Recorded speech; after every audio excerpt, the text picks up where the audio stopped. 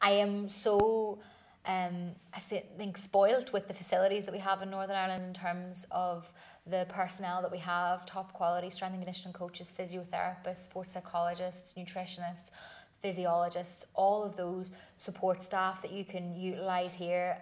who are part of the resources of Sport Northern Ireland, in order for us to be able to work together to make sure that the quality time that I do have on snow, when it's those 6 weeks going out skiing, that I'm in the best shape that I can possibly be, and that I'm recovering the best when I am on snow. And I wouldn't be able to do that if it wasn't for the support that I had from Sport Northern Ireland and Disability Sport Northern Ireland, because, as you say, like, there's nowhere you can practice the technical skills of ski racing here. There just isn't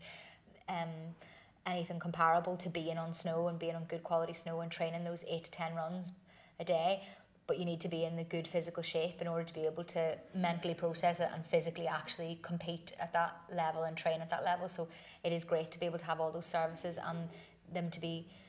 moulded around me so that I can go to work and I can be a full-time athlete and a full-time